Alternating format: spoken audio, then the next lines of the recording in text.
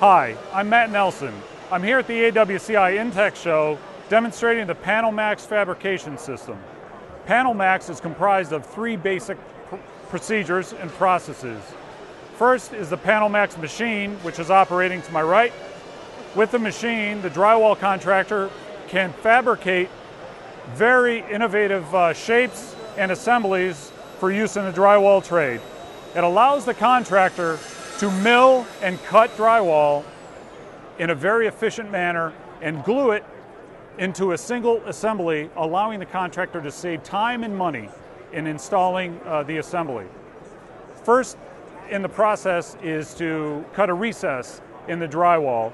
We're just now introducing the PortaMill, which is a handheld portable power tool which enables the contractor to cut a factory recess in any butt joint or butt edge of a board. That's the first step. The second step is fabrication, where you can cut any angle from 30 degrees all the way up to 135 degrees, as well as radius cuts, like you see here.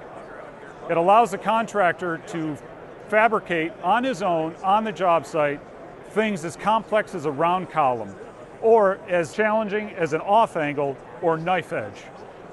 For more information, check us out at www.grabberman.com.